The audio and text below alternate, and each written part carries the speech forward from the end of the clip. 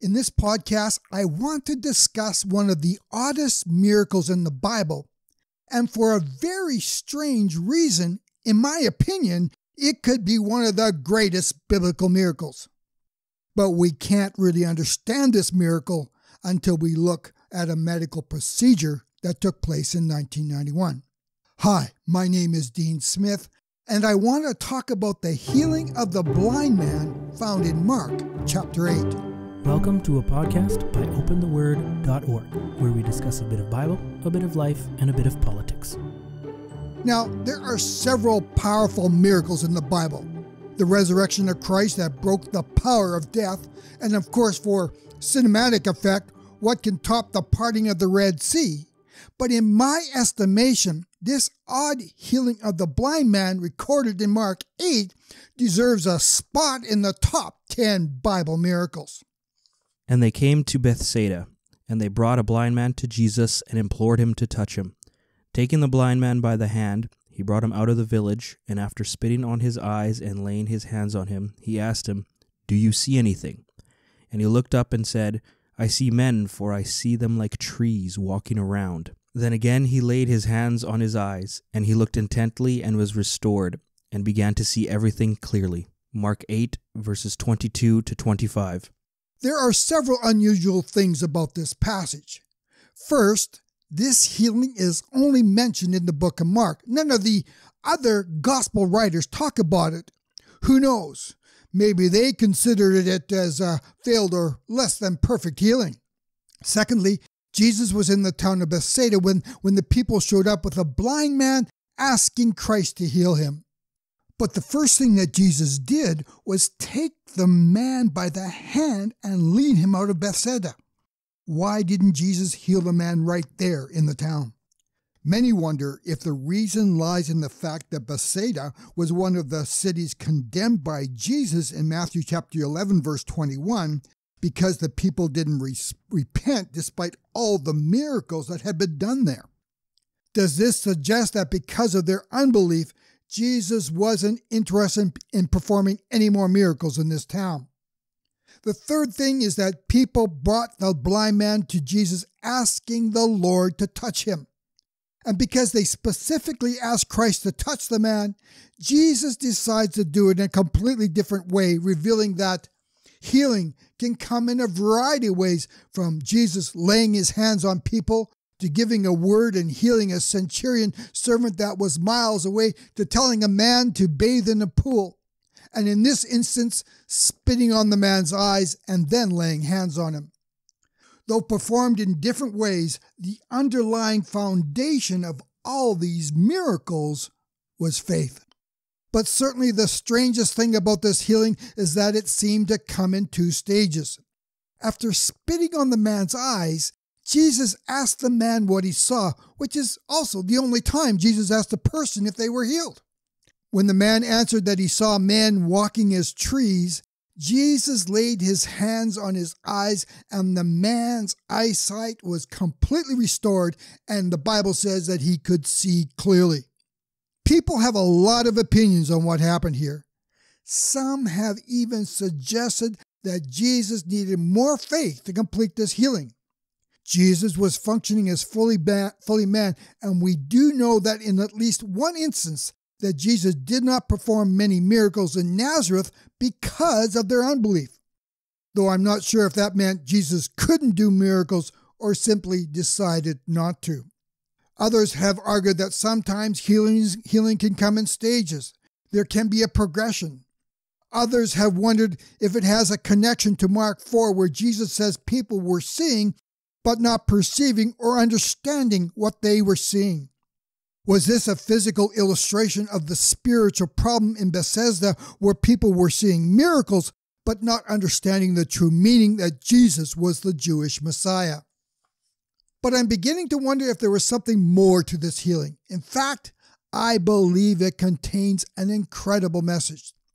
The first clue is found in the story itself, because when we look at this passage, we find the word see used several times. The first couple of times, Mark uses the Greek word blepo that refers to the physical act of seeing. This is the word that Jesus used when he asked the man what he saw. It's the word that the man used when he answered that he saw men walking his trees. But the final time the word see is used in this passage, Mark uses a different Greek word to describe the man as seeing clearly.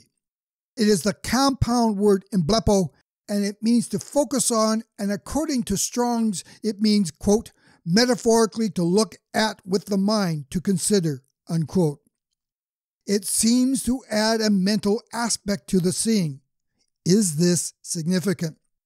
Well, to understand what was happening here, we need to hit the fast forward button and make sure you stop when you reach the year 1991, where we will take a look at an eye procedure done on a man named Cheryl Jennings, age 50 at the time.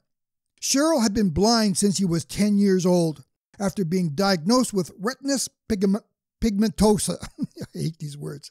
It is a condition that attacks the retina, affecting how it responds to light and can result in permanent blindness. Dr. Olive Sacks was a professor of neurology and psychiatry at Columbia University Medical Center in New York. He wrote an article in the New Yorker and later included the story in his book, An Anthropologist on Mars, telling us what happened to Cheryl when he received his sight after a lifetime of blindness.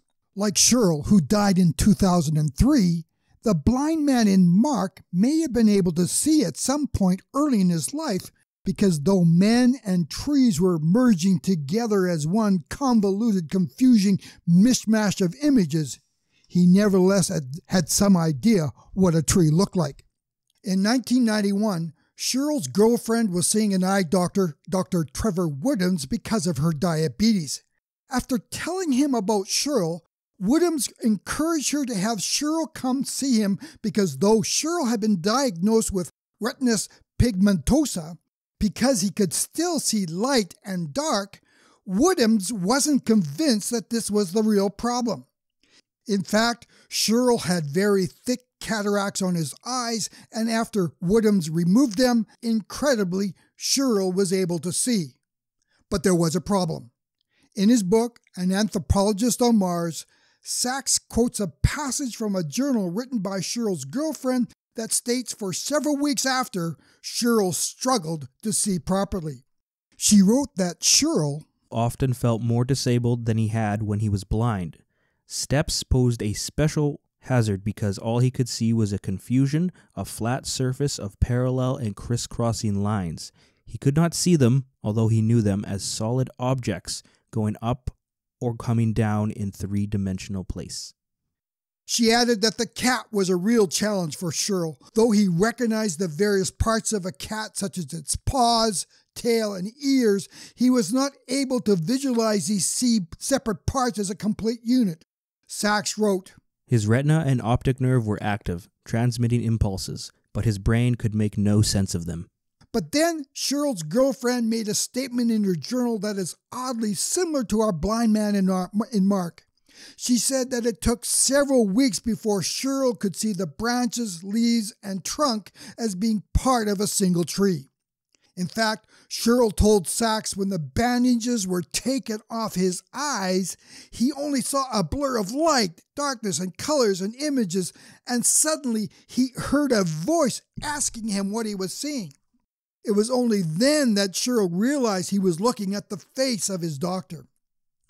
And this was exactly the same problem that the blind man in Mark was having when he saw men walking his trees.